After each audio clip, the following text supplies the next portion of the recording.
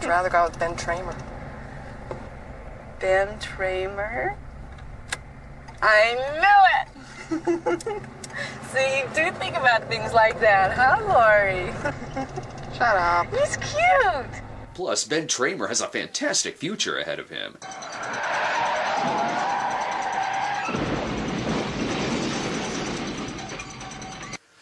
At least for the next 8 hours or so. Hi there, I'm here to bone in your house while your daughter watches horror films. Poor Loomis, bet he wished he were with Ben Tramer tonight. So while your Jason Voorhees and your Madman Mars were busy teaching children that there's nothing more to life other than sex and death, Halloween 2 will bring slasher films back to its roots of slow-burning suspense and fantastic cinematography.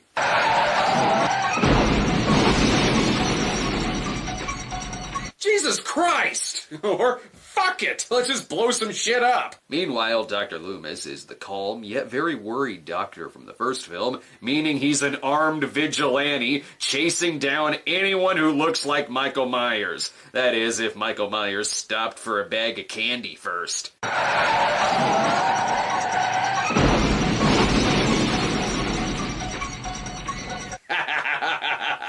Trick or treat, motherfucker! A real emergency comes in when Sheriff Brackett finds out his daughter Annie was one of the ones killed. Don't worry, I'm sure someone will stay with the burning corpse. This poor guy, though, I don't think he's gonna make it. He's young, maybe 17, maybe 18. Michael Myers is 21. Oh yeah? Well, the ending credit says that he's 23. One thing is definitely for sure in this film, Dr. Loomis can't count. There, this'll show Michael Myers. Trash his already trashed house. Somehow I think he'd be more offended if they actually cleaned up the place. And it's not like anyone important was killed. Hey, Mr. Hunt? Yeah, what is it, Craig? Yeah, I'm worried about Bennett Tramer. He isn't home yet. Yeah, and he left the party at 10. He was real drunk. How old is he? 17. He had this stupid mask on. Wait, Ben Tramer? The Ben Tramer? I'd rather go with Ben Tramer. Ben Tramer?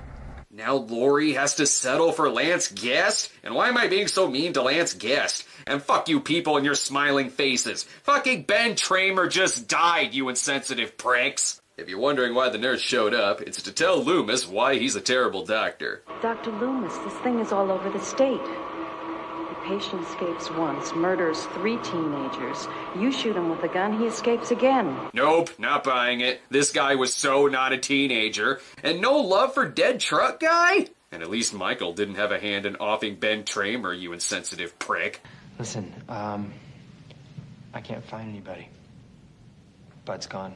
Mrs. Alves is gone. And no one seems to be worried that we have 0 patients. Doesn't anyone else find this weird? And this lady doesn't count. This actually has nothing to do with Michael Myers. It's just a Ben Tramer blood donation that went terribly wrong. Hey, wouldn't it be funny if they put her in the ambulance and then just parked and took her back out? She's gonna need another stiff cocktail once they tell her what happened to Ben Tramer. This must be what set Lori onto her goth phase. Hell, maybe Ben's in the ambulance with her. This movie completely missed the point of everything that made the first film great, which was the impending romance of Laurie Strode and Ben Tramer, who they abruptly killed off in the first act of this film. See? The people on the IMDb message boards get it, asking, who's the bigger drunk, Ben Tramer or Dr. Mixture? Well, to my knowledge, Ben Tramer wasn't operating on anyone, so I believe that Dr. Mixture is in the wrong here. Or how about Ben Tramer dressed as Michael Myers? Why?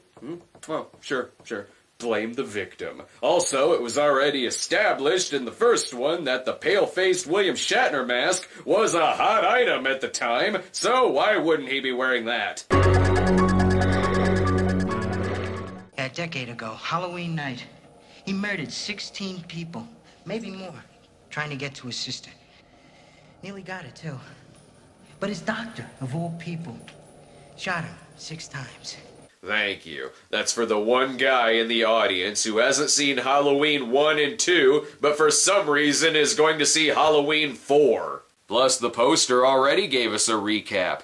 I believe it means it's been 10 years since the loss of Ben Tramer, thank you very much. And we still haven't gotten a proper Ben Tramer memorial in Haddonfield. Loomis goes to see Sheriff Meeker, who will beat the shit out of Michael, just as he did his son, Henry Hill. Myers has been locked up since before she was born. He's never laid eyes on her. I understand why they're skeptical. They were skeptical last time, too. And what was the worst that happened? Alright! 16 dead people! They go searching for Jamie, but I hope they put an extra guard on Ben Tramer's family, just to be safe.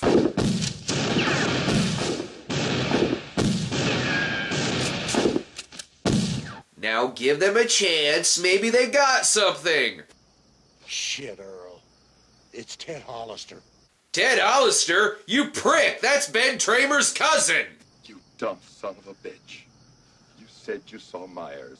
Well, if you can't trust a redneck with a gun when he said he saw something, who can you trust? They break into the local school where Michael tries to be hip by putting on a Simon LeBont mask instead. It's one of the scenes in the movie where he's wearing a blonde wig that was originally used before switching to the Pat Riley mask. The blonde wig was changed when it was deemed too disrespectful to Ben Tramer. Good choice.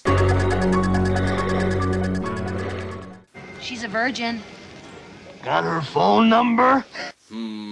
Better than when Michael talked in that Rob Zombie movie. Wait, that's not Michael. Just a little Halloween prank, okay? Definitely not funny. Damn right it's not funny. It's this kind of reckless endangerment that got Ben Tramer killed, which you all seem to be forgetting, and I expect maturity out of this bunch. Spitz. Spitz. Oh good, we're about to find out how Michael prefers his oral sex. Oh, for the love of God, enough with the damn fake-outs. Ben Tramer is spinning in his grave, and don't even get me started on how this film neglected to mention the murder of Ted Hollister. I beg of you, don't let your family suffer the same fate that Laurie and her daughter suffered. Not to mention Ben Tramer, and whose fault was that, Dr. Loomis? Over at Tommy's place, we still get the hilarious Tommy-centric 1978 headlines. Though one of them should have read, local teen Ben Tramer killed in possibly unrelated accident. However, Michael made one mistake. He crossed Alex Cross. Oh, and Loomis is dead in this universe too. Probably because Donald Pleasance died before the release of Halloween 6, which sort of makes sense for this series to be rebooted. Not that either of these universes matter, because Ben Tramer is dead in both of them, so what's the point of even living? Plus, Laurie gets to stay behind too, with Bruce Wayne! Wait. Place of employment. Sorry, I needed a fix. There is still smoke coming from Ben Tramer's body! If you are not blonding your hair in remembrance of the fallen Ben Tramer, then you are Halloweening wrong. And if the Halloween movie that you picked is Halloween Resurrection, you're also Halloweening wrong. It's the classic Michael move of placing the blame on someone else. That's why we all thought this old lady did the 1978 massacre. That is classic Rosenthal. No, seriously, Halloween 2's director Rick Rosenthal returns to direct this film. Why? So he can kill Ben Tramer again? But something here sounds familiar. Did you see the boogeyman or something? The boogeyman? How very Jungian. Dr. Mixter's class? I'm taking that course too. Dr. Mixture? The guy who got the needle in the eye? If he survived, that means there's still hope for Ben Tramer. Look, I can dream, alright?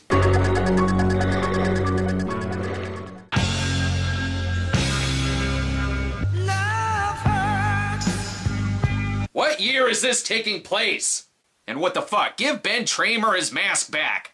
Ooh, wait. That means Ben Tramer is alive in this universe. It was right of Rob Zombie to hit the reset button. I got a Taco Deluxe Supreme talking back at me, so I'm gonna be a while. You mind waiting somewhere else and let me pass this beast in peace? Poetry. This is Joe Grizzly. He's the Ben Tramer of this universe, in that no justice was served for Joe Grizzly. He's a man who just loves his hair, and his knives, and his truck. But I just have to keep telling myself that Ben Tramer is still alive in this universe. Surely they won't do something to tarnish his name. But I talked to Paul about his buddy Ben Tramer. Ah, they said Ben Tramer was retarded. Yeah, but he's not short bus retarded or anything. What? He said, and I quote, "Dude, she's fucking hot." First Halloween 2 kills Ben Tramer, and then this one slanders him. I don't know what's worse. Okay, never mind Ben Tramer. What the fuck? A Jamie Lloyd nude scene? This movie is weird! Not only is Ben Tramer still alive in Halloween 2, but so is Caroline Williams from Stepfather 2. Worlds are colliding here. Sure, we could show Malcolm McDowell being awesome. You don't need my shit. I put up with your shit 24/7. You better back the fuck off. But let's cut back to something shitty.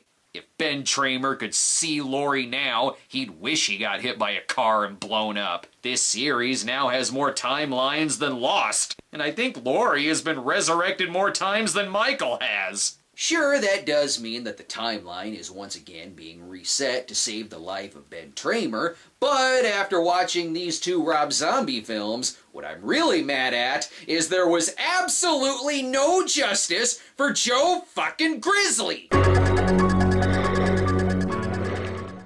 2 failed marriages, rocky relationship with your daughter and granddaughter. Wait a minute. This movie is my dream come true. If part 2 doesn't exist in this timeline, that means that not only is Ben Tramer still alive, but he was once married to Laurie. Granted, they don't actually say Ben Tramer by name, but it was totally him. The other husband was probably this guy, or Bud. Sorry. I guess I just fuck up all the time. Yeah, you effed up your marriage, bro. Ben Tramer was a way better husband to Laurie. Look, it's him. Here we go. No, that's Ben Tramer's grandson. You're about to make the same mistake again. Oh, phew. The younger generations of Tramers are safe.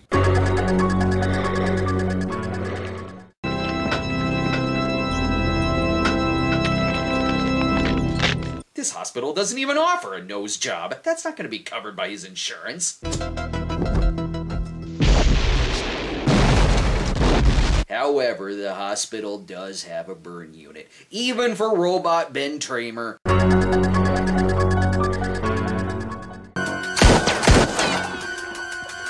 See, it's that kind of thing that's gonna get drunk trick-or-treaters killed. Lonnie, weird and scrawny. Now it's Lonnie's turn to get bullied. He wasn't the same after Loomis made him shit his pants. I've been focused so much on Ben Tramer coming back, I never thought that it would also be nice to focus on Lonnie some more. This one gives flashbacks in case you're too confused, but this makes me more confused. This shot is from Halloween 2, so this scene is in continuity, but this one isn't. And I can't get mad at this particular Laurie scene, when she and Frank talk about a time when they kissed and held hands, and then the most important thing in this series of movies happens. But I know you sweet friend, Ben Tramer. Oh, wait. Cut the music. They merely just mentioned him. You gotta show him for there to be a full celebration. And if you need a little more Ben Tramer in your life, we have opened back up our store where you can get yourself this sweet Ben Tramer being saved by a stoplight painting that I did. It's really stupid and will look great on your wall because in this household, art dies tonight. Click on the link in the description. You won't need dental records to identify this piece. I just can't hate it. They mentioned Ben Tramer. I can't get mad. Naturally, I had to review it since it's a Halloween movie.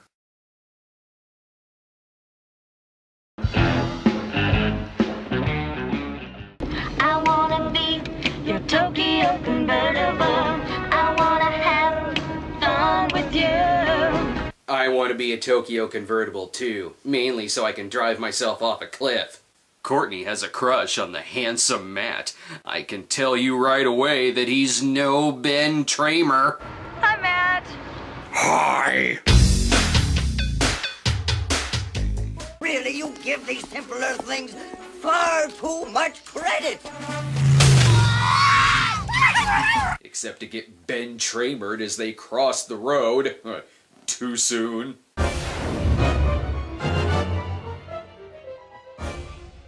Jason's body is taken to the nearest morgue all the way in Ohio. The twist is that he isn't really dead because look, Kane Hodder is right fucking there. Embarrassment is gonna strike when they realize they accidentally blew up Ken Tramer.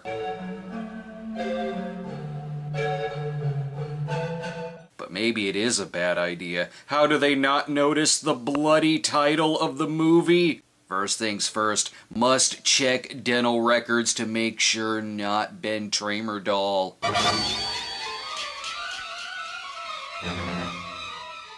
Still, I'm glad to see more love given to Roy. He even has his own action figure now. Roy is like the Ben Tramer of the Friday the 13th series. That is, if Ben Tramer also started killing people.